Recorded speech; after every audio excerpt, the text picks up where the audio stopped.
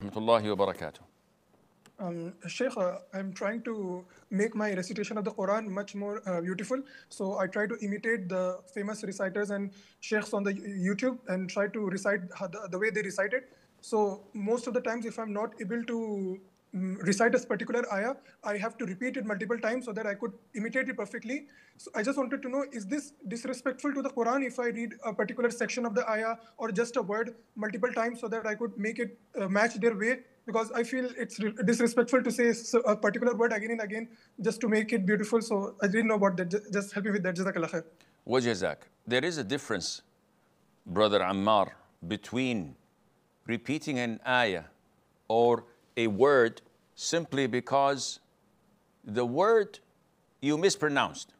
So you want to perfect how to pronounce it.